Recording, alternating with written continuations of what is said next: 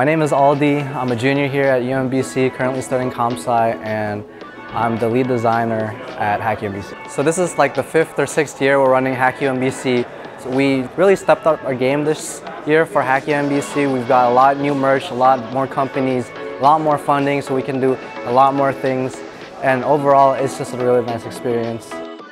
Every hour we're running workshops, so a lot of our hackers are actually going to workshops to learn things.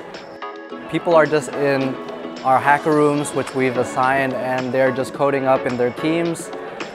They're just making whatever they feel like could win something or they think is a great big idea.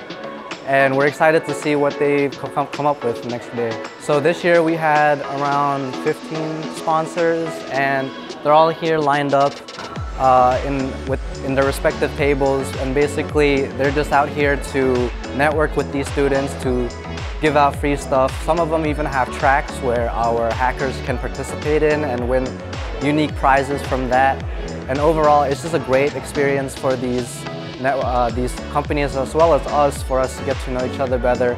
A lot of kids from UMBC are participating, but we really try to push other schools this year, especially with our other University of Maryland school, College Park.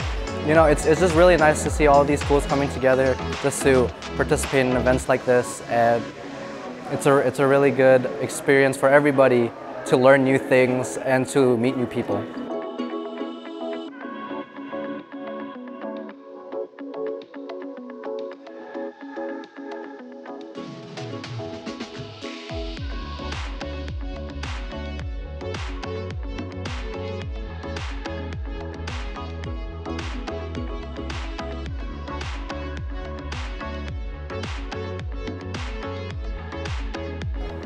So I want to thank all the sponsors for coming out and contributing to this event. I also want to thank all the hackers for coming out to make this event possible.